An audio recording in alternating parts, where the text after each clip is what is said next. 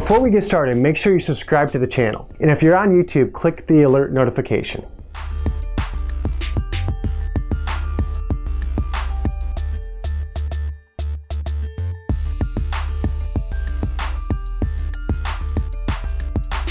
The first thing is spacing, and that's one of the unique things about the hybrid attack motion offense, is the way we space the floor. So a lot of teams, and I was this way, when we ran a lot of motion, we ran a little bit more high motion, and that's great when you have a dominant post player. But what we want to do with our hybrid attack motion is open up gaps. And so you'll see our spacing might be a little bit different in the way we run this. So what I'm going to start off doing is talk about the spacing of the offense, a couple of the main principles, which is we want to keep the middle open. That's principle number 2. That's going to help us with the hybrid as far as when we get into our motion principles and also when we get into the dribble drive principles. The last element and the main element is we've got to maintain spacing, and we've got to have that attack mentality at all times. So we're going to start off, like I said, with spacing. As you can see, we have 5 guys already spaced pretty well out here. Our point guard, we are right-handed, so we normally do come down the floor on the right-hand side. We have our point guard, Trey, here in the slot. We don't want him too far over on the wing. We may initiate our break up the sideline a little bit more if we can initiate on that pass, but we want him moving into this slot area where he can go in both directions. We have Aaron here in a trail position. He's going to stay wide and behind the basketball and opening up this gap. We have Hunter over here, our 2 sides. So this is the 2 side of the floor. That's the 3 side of the floor. We have our 2 in the deep corner. Once again, trying to keep this gap as wide as possible. That'll give driving lanes. It's harder to help. It's harder to help whether we're in the motion element or whether we're in the dribble drive attack element. We have Dallas over here. We want him a little bit up, not buried in the corner. Since he's away from the ball on this wing, we want him up in what we call a window. So we talk a lot about windowing up. You need to find a window. A lot of times players will get buried, and they will be buried behind the help, and so there is no vision between him and the ball. We want to have vision in sight so that he's always finding an open spot or a window. Our post player, we want him away from the ball. And this, like I said, is going to get into the elements where it will open up cuts for our motion. It'll open up the driving opportunities too. So we want him away from the ball, off the block, and we want him with chest to the basketball. All right, we want him down here. Now, there will be opportunities for our post players to post up at times. For the most part though, we want to still create that space. We'll do our post ups more on quick hitting and flash elements and off cuts. So we're going to keep him spaced there.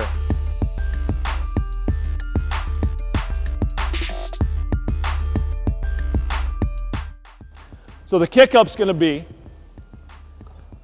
remembering that Trey, our point guard, is in attack mode. He's in attack mentality.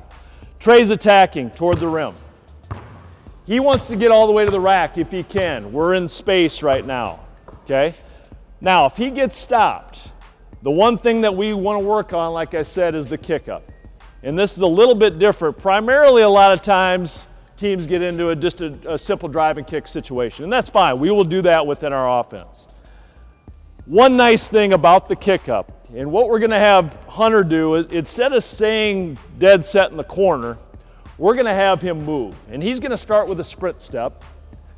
So we always want to sprint to create quicker space. We don't want him sliding. And then you can see that he's already getting his shoulders square to the rim. We want him to get in a position where he can shoot and he can drive. One of the elements that we talked about already was that we want to create long closeouts and big gaps in our offense. Well, with Hunter spacing as he did, instead of staying in the corner, if Hunter's defender helps on Trey, if Hunter stays in the corner, I can stunt and I can still get to Hunter a little bit easier. With the kick-up, what that allows us to do is off help. I am now, if I help, Hunter's gone, that's further for me to go. Now I'm in a long closeout. Trey's going to kick to Hunter on this if he's stopped. Now I'm in long closeout. Hunter has 2 things that he can still do. Attack could be, I'm shooting, okay? But the other attack could be, I'm going to get downhill off this long closeout.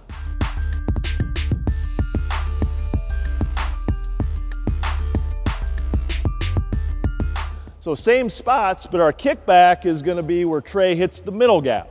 So he's hitting the middle. Once again, the mentality has to be, I'm not going side to side. I am trying to get to the rim. Now, as Trey's going here, once again, we said if we dribble at our post player, what's our post need to do? Exactly right. So Cade's doing a great job of already relocating. What are you going to do, Dallas? You got to find your window, right? So it could be right where you're at. It could be down there.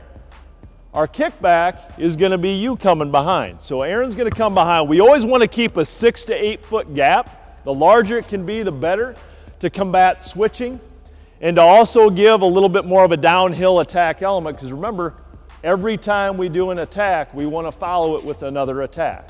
And so Trey's done the initial attack. Aaron's coming behind 6 to 8 feet. And here's one other teaching point. We'll get into this a little bit later too, is that we do not want to do a negative kickback or a negative kick up. And what a negative kickback or a kick up would be, Trey, get the ball again. We want our guy coming behind to be at least even with, which should be about there, or beyond where Trey is with the basketball. The reason being is, if you think about where help would be, if I'm helping here on Trey and I'm Aaron's guy, and we kick back in a negative way, say Aaron's in there, what we call as a negative, and this is what we don't want, I can recover to this. That's very easy to recover too. If Aaron gets even with or beyond and I'm in help, now we kick back here, I've got to go through Trey, or now I'm in a trail mode. Or my other option is I go below and hopefully we can knock some of these shots down, because that's something we want in our offense. We want threes, and we want things getting to the rack, and we want free throws. I mean, those are our 3 main things that we're looking for. Will we take a mid-range jump shot at times? Absolutely. We'll take it with certain guys, and we'll define that for them. But the 3 main things that we are looking for is, number 1, layups, number 2, threes, and really not even number 3, but just a secondary thing is we want to get to the free throw line. Those are the 3 best things when you look at analytics. That's going to make us the most successful at the offensive end.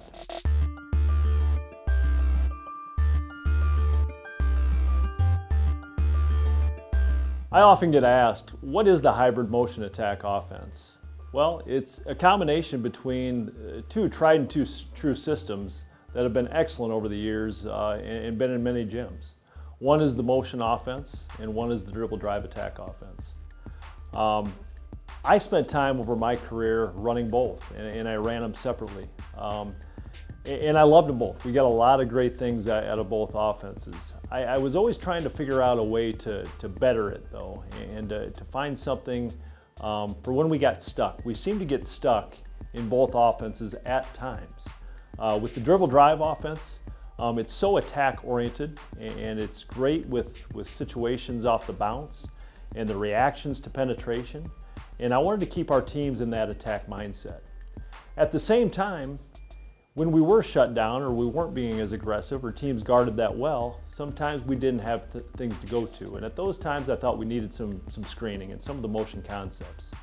On the other hand, when we taught motion, sometimes we would get into the situation where we would stagnate a little bit. We would just get playing catch on the perimeter, or it would just be curl after curl or things like that. And I felt like we needed to get that attack mindset. And I thought we needed some rules within our attack mindset off the bounce. Well, after years and years of kind of going back and forth between the two, we finally settled on what is now the hybrid attack offense. Since fully converting to the hybrid attack offensive system 6 years ago, we've made it to the state semifinals in Iowa 5 out of the last 6 years. We've won the state title 2 times in 2018 and 2019. And this past year, we led in several offensive categories, including most points scored in game average, assists per game, effective field goal percentage, and 3-point percentage. Those categories are very impressive, and I'm very proud of all of them, but the one that stands out to me is the assists per game.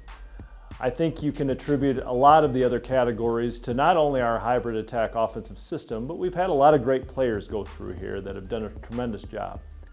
But with the assists per game, that says something about our style of play. And I think that's what the hybrid attack offensive system has done for us. It shows that we are able to share the ball, score in multiple ways, and score against different defenses and different types of defenses.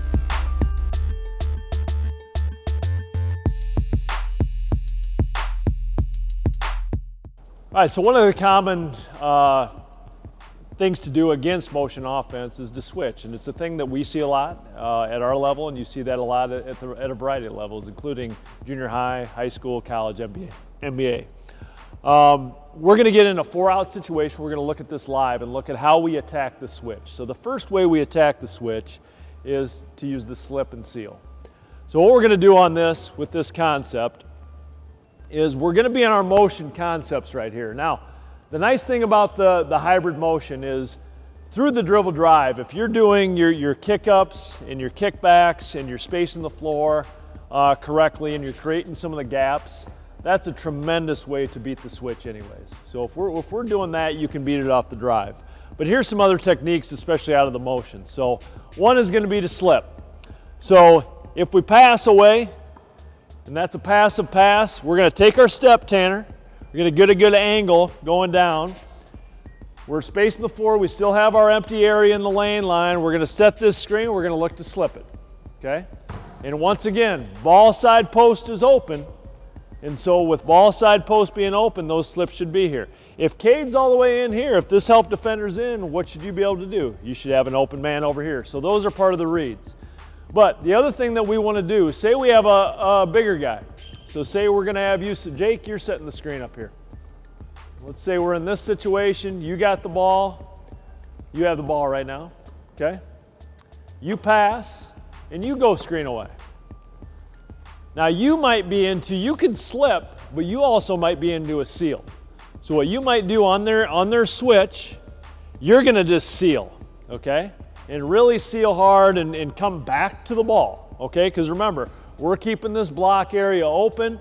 We should have shooter ready to shoot in the corner in case they help, and those are two techniques that we're going to use. So let's go through that live a couple times. We can just go back and forth with it and just see what we get. All right, here we go. Good. Flip. Good. And we just want to get the ball deep, okay? Let's get the situation that we just had a second ago with the big.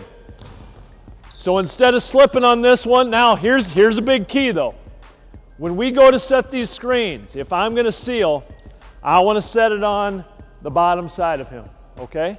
If I set it up here on this side of him, our defender can just slip right under the bottom and beat me to the spot. I want to get to the underside, so when I seal, I've got him in a bad position, okay? So make sure we get that good angle. Here we go. Start the ball here. Let's get a seal now on the switch. Good start. Good, good. Good job. Good. And then we'll just kick and work. All right, time. That's fine. That's fine. So what we would do though, we would continue to try to go to that mismatch. So that's what they might do though. They might double in, and that's where we need to attack accordingly or get our shot. But we're going to continue to try to evaluate and get the ball inside or get the ball to those slips. Now we can continue. But once we get a post mismatch, something we like, we'd really like to go to that, okay? If it's guards out here, we'll just continue to play in motion. So if we're just going to go, let's just go into slips and take what they get us. Slips and seals the whole way through this possession, all right? Go until you get something. If you don't get it, that's fine. That's fine. Good. Go play. You got to space out. Good. There's your slip. Good, but you got to get out quick. Got to get out quick. There you go. Good. Good. Not too bad. All right? So that is just a couple of simple ways. It's kind of a tried and true thing that a lot of people do. You can run them out of set plays, but you can also run them directly out of our offense.